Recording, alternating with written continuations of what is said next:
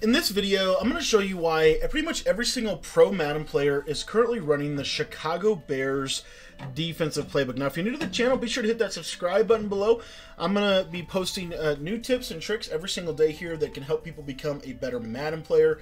And like I said, I wanted to spend a few minutes today explaining the why behind the meta shifting from the 4-6 playbook to now the Chicago Bears playbook. And there's several different reasons for that. A couple of them are the fact that you get this incredible nickel triple formation. It's one of the best formations in the game.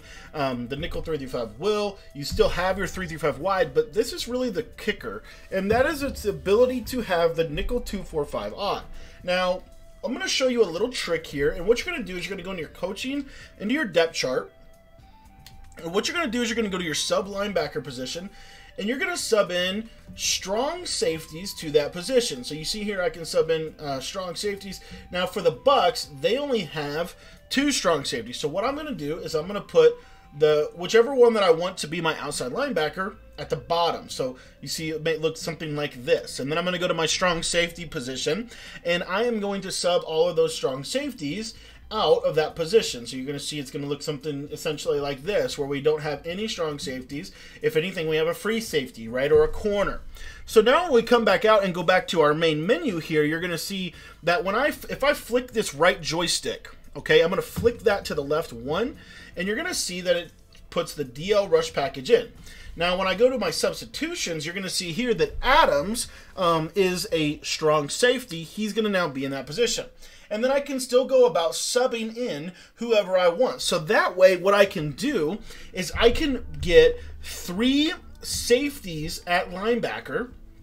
And then I could actually, for the Bucks, I could get Levante David and Devin White on not Levante David. I could get one of those middle linebackers down there. So for example, I could put Devin White at basically like defensive end, and then I could put Shaq Barrett on the field, and it just opens up a lot of possibilities for how I can set this up. So you see here, now I've got all of these safeties on the field, and then I could do exactly what you might be accustomed to doing out of the nickel 3-5 wide. I could put Mike Blitz 3 in here. I could put cover 4 show 2, Tampa 2, and then I could come out in the 2-4-5 odd. Now I have a complete defensive scheme on the 2-4-5 odd. I think the 2-4-5 odd is the best defense in the game, and the one weakness of it, the 3-3-5 wide, basically makes up for, and that's the ability to stop the run, and I would argue even a little bit more than that, the ability to have some really good coverage systems like cross manning and different things like that. So what I can do is I can go from 2-4-5 odd, and I can audible over to 3-3-5 wide. Now in 3-3-5 wide, take a look at what's just happened. Now I can go ahead and I can set my adjustments up just like this and create my coverage. So as you see here, and it even gives me some nuanced coverages. You see here that this guy is registered as a middle linebacker, so I could put him in a middle third, I could put him in a mid read, all of that kind of stuff that is just kind of unique to this one formation. So now I can set my Mabel coverage up, play my coverage, and play some pretty good defense.